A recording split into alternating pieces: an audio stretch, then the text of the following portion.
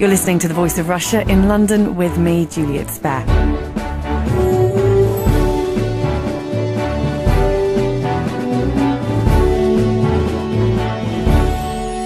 Now, the jury in a recent high-profile case in London failed to reach a verdict and was discharged. The judge had to dismiss the jury over what he called its fundamental deficit in understanding. The jury had asked the judge various questions about the nature of reasonable doubt and whether a juror can reach a verdict based on a reason not presented in court and which has no facts or evidence to support it. The judge said no. The fallout of this case in the press swiftly moved on to the viability of jurors and whether they still serve the purpose in a courtroom. Joining me to discuss whether courts in England and Wales should abolish trial by jury is John Cooper QC, a criminal and human rights barrister at 25 Bedford Row. Robin Calendar-Smith, a media lawyer, barrister and judge, and Sophia Patel, who promotes teaching the legal system in new academies and schools and runs a competition to hold mock trials for pupils. So, first question, should we abolish trial by jury? I'll go to you first, John Cooper QC. Certainly not. I think it's a system which is based upon human beings. And of course a system based upon human beings is going to be flawed, as human beings are flawed. But I'll put the question and turn it around another way. What is the alternative? And the alternative frightens me, with all due respect, in the sense that it is a judge taking over, a single, unelected judge taking over, making important decisions about the liberty, in many cases, of individuals. So my fundamental position for us to debate, as it were, is that juries are a good system. They're the best system. It is flawed, but it is far better than a single individual. I'm going to come to you, Robin Calendar-Smith, media lawyer, barrister and judge. I believe we've now reached a situation where juries, because of the internet and the research they can do on the internet out of court, makes them potentially and almost fundamentally flawed. In my view, the question that was asked by the jury in the Vicky Pryce trial about whether they could take into account evidence that had not been presented to them indicated, perhaps, that they had been doing exactly that. And it's quite interesting in the second trial that's just started this week that, in fact, a bit of evidence that was not used in the first trial is now available to the jury. OK, before we move on and dissect these opposing views, Sophia, what do you think? I think at the moment what the UK has is a jury system, and while there might be flaws, what we need to do is help juries perform their function better. And this is one of the things that we do at the Citizenship Foundation by running the mock trial competition. We want to educate young people so they can actually perform their civic duty, and one of those is obviously performing on a jury, and our mock trial competitions give people access to what is this criminal justice system, what role does a jury play. The questions that were asked in the Vicky Pryce case, for me, were more due to ignorance rather than the fact that we shouldn't have a jury system in place. What age are the pupils that you teach who might pretend to be on a jury? We run two competitions. One is with slightly younger students, but we work with students from the ages of 11 to 18. And we get the young people, we present them with a criminal case. They play the roles of prosecution lawyers, of defence lawyers, of the witnesses, of jury members, and they work out what those roles would be. So they work out what the prosecution lawyer's role is. They work out how a defendant is tried, what questions you can or can't ask witnesses. And the jury gets guidance on how they should deliberate and reach a decision. It's not real, but they get some sort of understanding of what they would need to do were they asked to perform that function as part of public life. So do you think then you can teach a sense of justice to children between 11 and 18? I think the reason why we have a jury system is so that you can be judged by your fellow country person. We're not teaching them what justice is. What we're saying is it's better to have 12 members of ordinary people from the street, coupled with a judge who has the legal underpinning, and have a jury that will exercise what they think is right morally, which is not something that the judge should be bringing into play. Yes, there are flaws because they'll all have their own biases and their own ideas of what they think is fair or not fair, but you've got 12 people.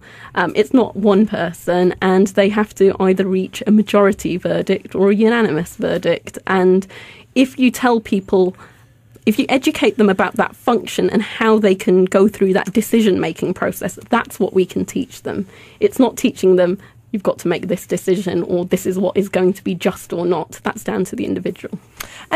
Robin, would you think that if this practice was rolled out in all schools, and then it would guarantee a future generation of children that understood the legal goings-on in a courtroom, would that not help empower people with a sense of what they need to do serving on a jury?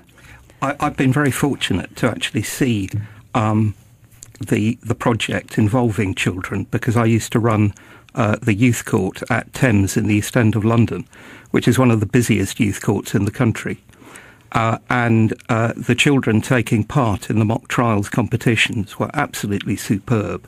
And I know John's got a particular association with the charity that is behind this.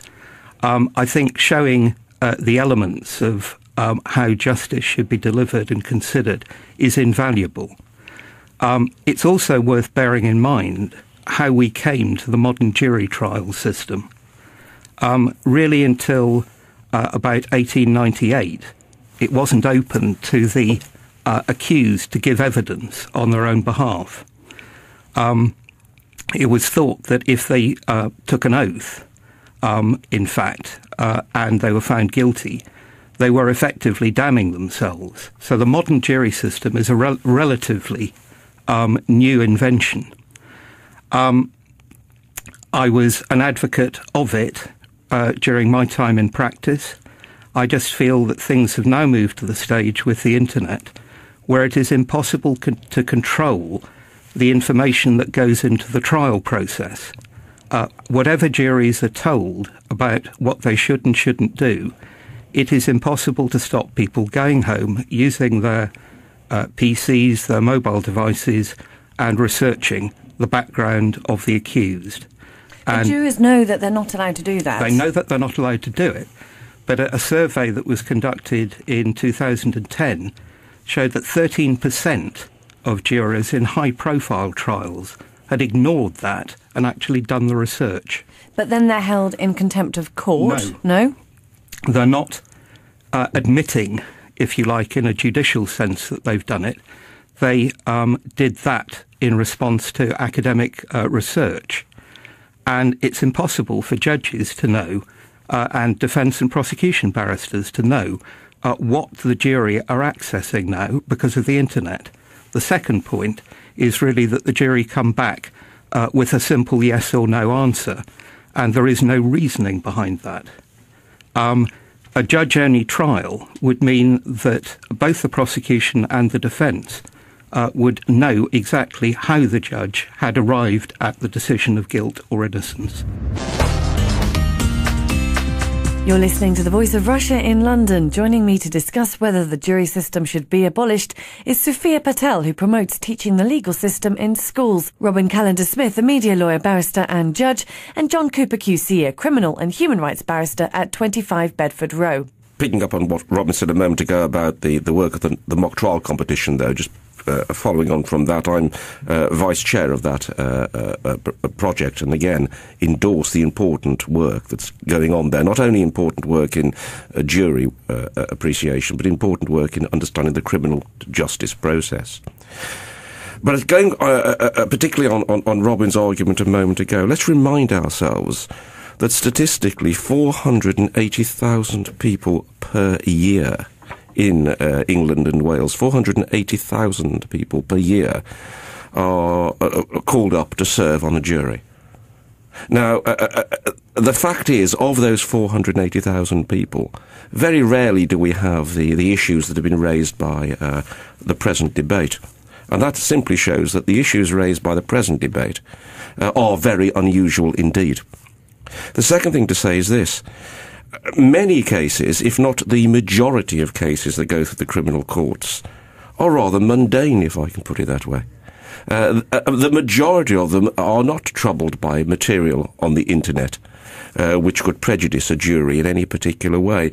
And with all due respect to Robin's argument, I would say that simply throwing out a jury system which works for, shall we say, 480,000 people, bar the odd one, every year perfectly well, to throw it out on the odd number of cases that have an internet connection, in my view, would be, well, there's an expression we have in this country, throwing the baby out with the bathwater.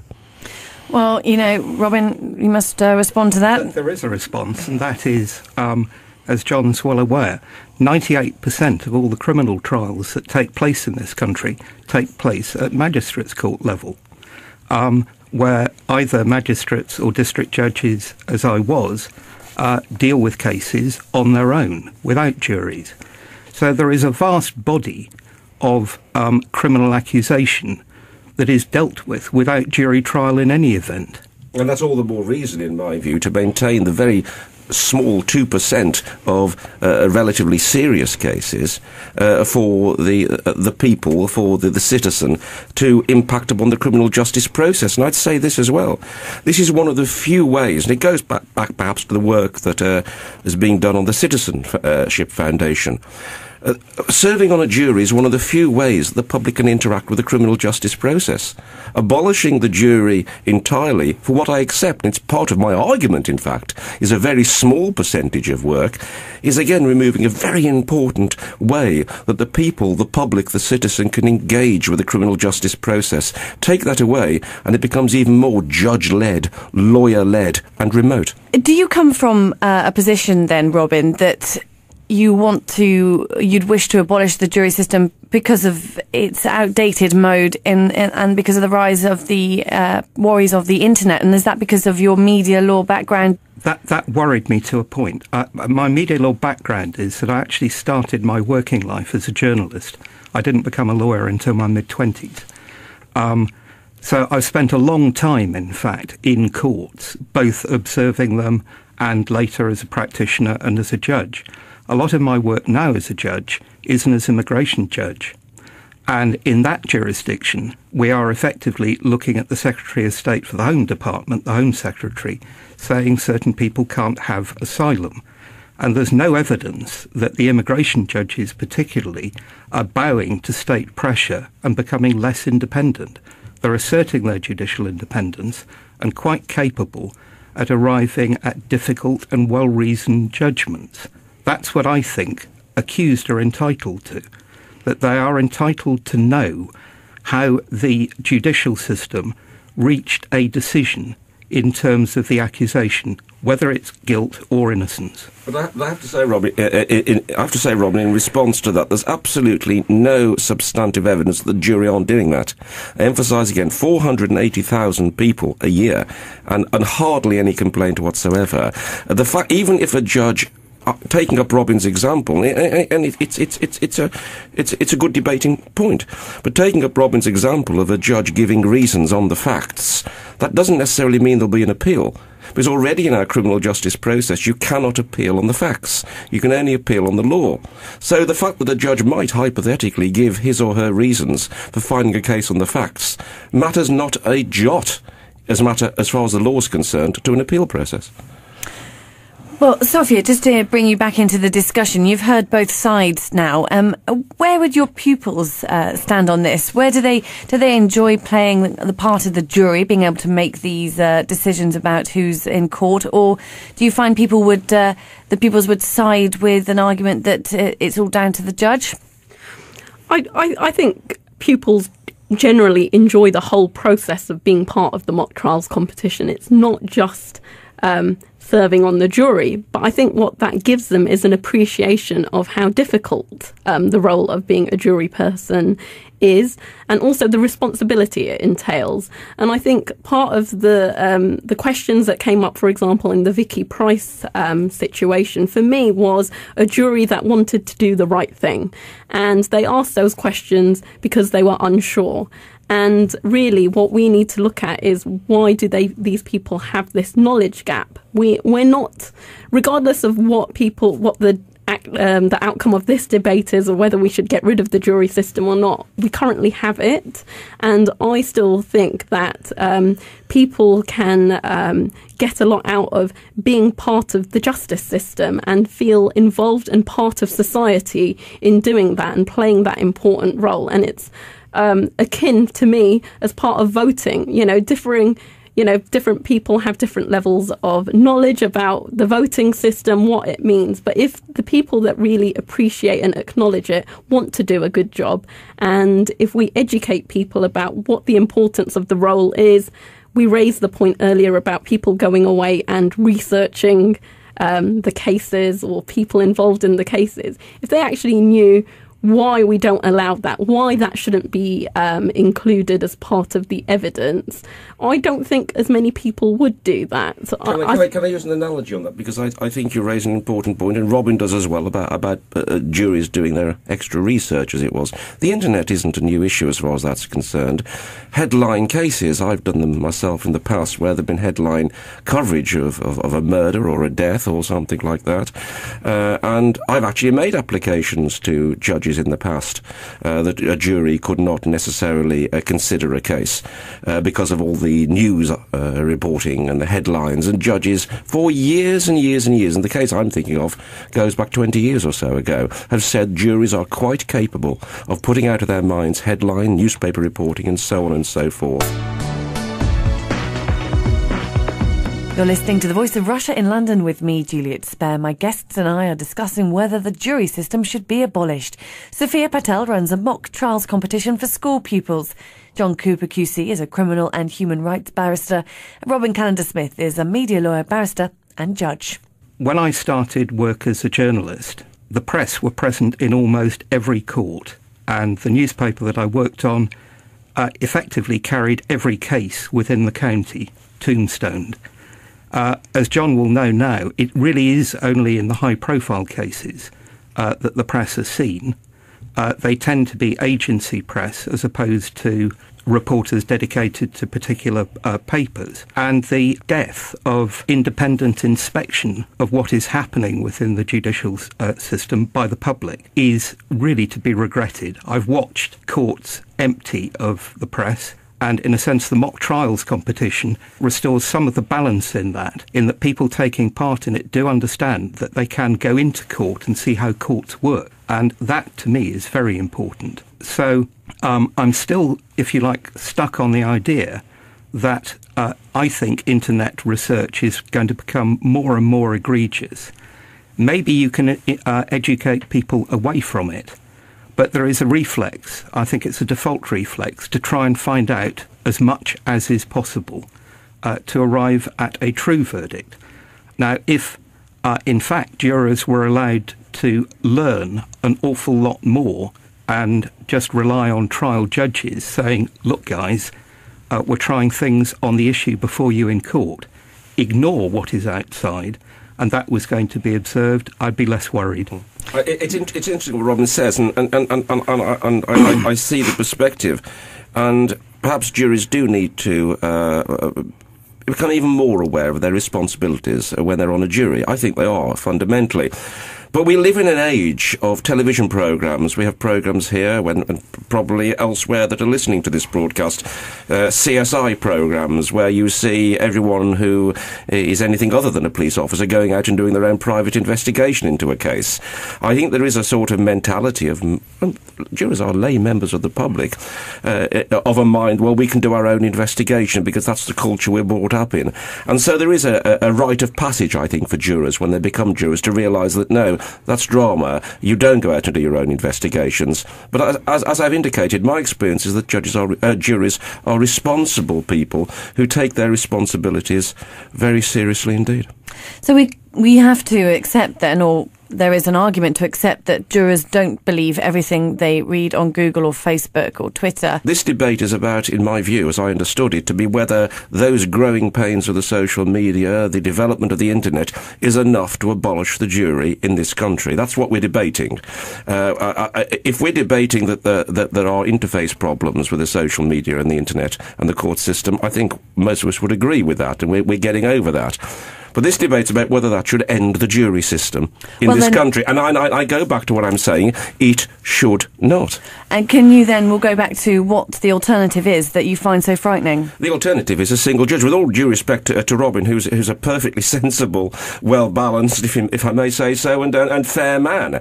But the fact of the matter is, I'm talking in generality now.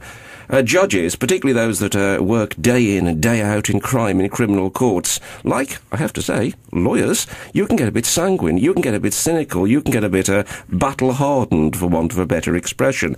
And you do not have the freshness of approach and the open-minded approach. And I say that of myself as much as I would say it about colleagues who are judges. If you're doing criminal cases day in, day out, the jury provide a fresh approach, a clear approach, and an open-minded approach.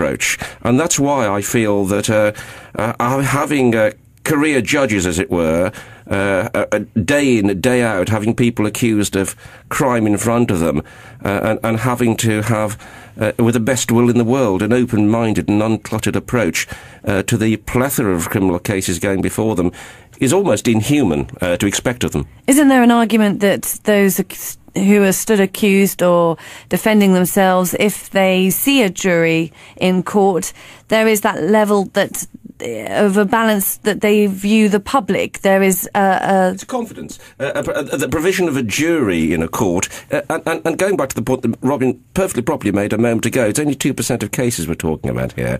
So again, it's not cluttering up the criminal justice system in this country, but the fact that an accused, when they're facing particularly serious charges, can see that they're facing their peers, then that is a reassuring system as far as the fairness and openness, and it goes back to openness, an open justice system, and the perception of an open justice system is just as important as the reality of an open justice system.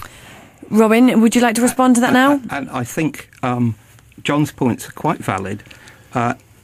In my time, the jury had its place. It was a very, very important bulwark for freedom.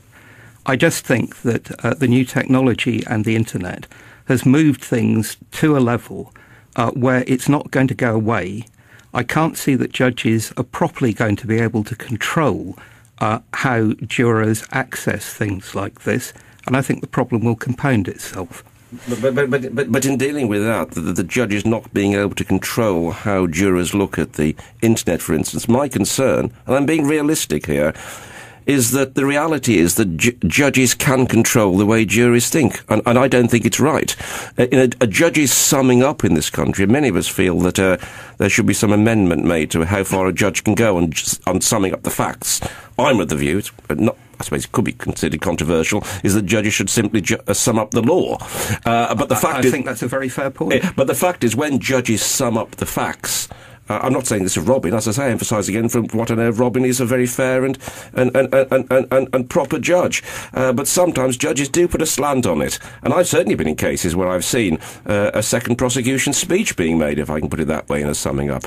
So there is an influence there, and a jury is, again to use Robin's expression, a bulwark in many respects against that influence. And I will accept, historically, has often been able to step in and correct bullying judges by effectively acquitting in the face of the evidence. Absolutely, yes. And I don't mean to make this a two-way, because obviously I want to hear what Sophia has to say on this, particularly from her work with young people.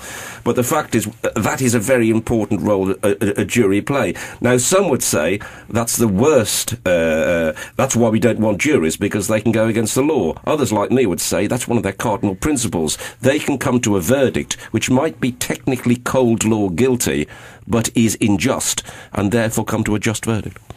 Sophia, obviously you support the idea that jurors continue in the court system in the UK. Having listened to both arguments from our guests here, Do you think that there needs to be the level of modernisation to the curriculum to embrace the new media technology that becomes second nature to people, and especially the generation growing up, to preserve the role of a juror? Or do you think that actually, like Robin says, the very nature of the internet and the social media and the second nature, effortless look on your phone for information means that it's too dangerous and should make a juror's role obsolete? I do agree that information is much more readily available. It's ubiquitous. It's, you can just look at your phone and get information, whereas previously you'd have to be really determined to get that information and do your research. But I think different people have different natures. Not everyone goes out there and does research on the case. Some people, in fact, you could say some jury members are quite disinterested. There isn't information about people on the internet. You might by chance have a connection, through Twitter or something like that, but it's very rare that you're going to have lots of information about the accused or the case in hand. The reason why we're here and why we're talking about this was a high-profile case. And when we hear about the situations in where things have gone wrong with juries, it is, again, in those high-profile cases. It's not in the majority of those 2% of cases where the juries are functioning happily and, delivering justice. And also, the other things juries really provide is they're drawn from the local communities, usually where the court is based, where it's served. They understand the nature of that local community. They have an understanding of the people. Some judges aren't in touch with what's happening in the community. They don't understand the issues that are going on, and I feel like the jury brings that into play. Obviously, most of the people that are currently in school and learning things, they will be the juries of the future. There are... if they're still around. If they're still around. I'm thinking they'll still be around. They're still going to be around for a while to come. Even if there's a decision to abolish them, there will be a period of change where, you will still probably have juries functioning while they work up an alternative. But I do think that we need to work out how do we educate these people so they understand not just the role of the jury, and I do want to emphasise this isn't about what a jury does, it's actually understanding the whole criminal justice system, and I think that's what's missing. Just to go back to the education and obviously the qualification of jurors, and the way they're selected is still random, and it has been put out there that jurors must reach a certain degree level, which I didn't disagree with. I agree. That's rubbish. Yeah. It's bordering on arrogant. Exactly, but I think because of the time constraints I have, I'm going to end with Robin, of course, if that's fair. We questioned the judge always has the last word. Yeah, and how battle hard a judge can be. The jury is going to become less educated, really, as was being discussed earlier. If there are ways of retaining a jury so that the information that it considers remains unsullied, effectively, and stays on what is presented in court, I really have no problem. But I think the logistics of doing that are becoming increasingly impossible. I'd like to thank all my guests, Sophia Patel, Robin Callender-Smith and John Cooper, QC.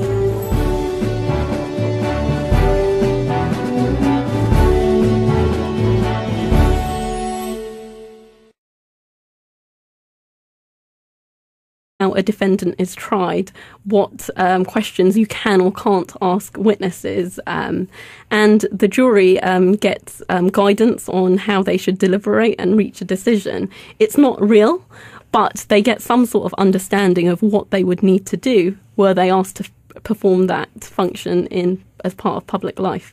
So do you think then you can teach a sense of justice to children between 11 and 18?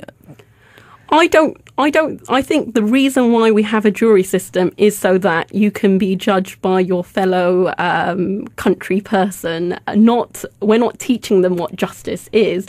What we're saying is it's better to have 12 members of ordinary people from the street, coupled with a judge who has the legal underpinning, and have a jury that will exercise what they think is right morally, which is not something that the judge should be bringing into play. Yes, there are flaws because they'll all have their own bias. Come to you, Robin Callender-Smith, media lawyer, barrister and judge. I believe we've now reached a situation where juries, because of the internet and the research they can do on the internet out of court, makes them potentially and almost fundamentally flawed. In my view, the question that was asked by the jury in the Vicky Pryce trial about whether they could take into account evidence that had not been presented to them indicated perhaps that they had been doing exactly that. And it's quite interesting in the second trial that's just started this week that in fact a bit of evidence that was not used in the first trial is now available to the jury. OK, before we move on and dissect these opposing views, Sophia, what do you think? I think at the moment what the UK has is a jury system, and while there might be flaws, what we need to do is help juries perform their function better, and this is one of the things. Robin Callender-Smith, a media lawyer, barrister and judge, and Sophia Patel, who promotes teaching the legal system in new academies and schools and runs a competition to hold mock trials for pupils. So, first question, should we abolish trial by jury? I'll go to you first, John Cooper QC. Certainly not. I think it's a system which is based upon human beings. And of course a system based upon human beings is going to be flawed, as human beings are flawed. But I'll put the question and turn it around another way. What is the alternative? And the alternative frightens me, with all due respect, in the sense that it is a judge taking over, a single, unelected judge taking over, making important decisions about the liberty, in many cases, of individuals. So my fundamental position for us to debate, as it were, is that juries are a good system. They're the best system. It is flawed, but it is far better than a single individual.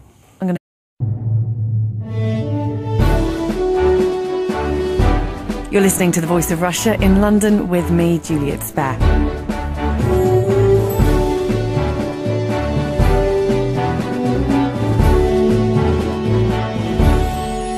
Now, the jury in a recent high-profile case in London failed to reach a verdict and was discharged. The judge had to dismiss the jury over what he called its fundamental deficit in understanding. The jury had asked the judge various questions about the nature of reasonable doubt and whether a juror can reach a verdict based on a reason not presented in court and which has no facts or evidence to support it. The judge said no. The fallout of this case in the press swiftly moved on to the viability of jurors and whether they still serve the purpose in a courtroom. Joining me to discuss whether courts in England and Wales should abolish trial by jury is John Cooper QC, a criminal and human rights barrister at 25 Bedford Row. That we do at the Citizenship Foundation by running the mock trial competition. We want to educate young people so they can actually perform their civic duty, and one of those is obviously performing on a jury, and our mock trial competitions give people access to what is this criminal justice system, what role does a jury play. The questions that were asked in the Vicky Pryce case, for me, were more due to ignorance rather than the fact that we shouldn't have a jury system in place. What age are the pupils that you teach who might pretend to be on a jury?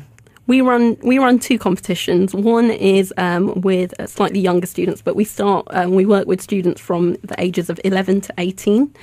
And we get the young people, we present them with a criminal case. They play the roles of prosecution lawyers, of defence lawyers, of the witnesses, of jury members, and they work out what those roles would be. So they work out what the prosecution lawyer's role is. They work out how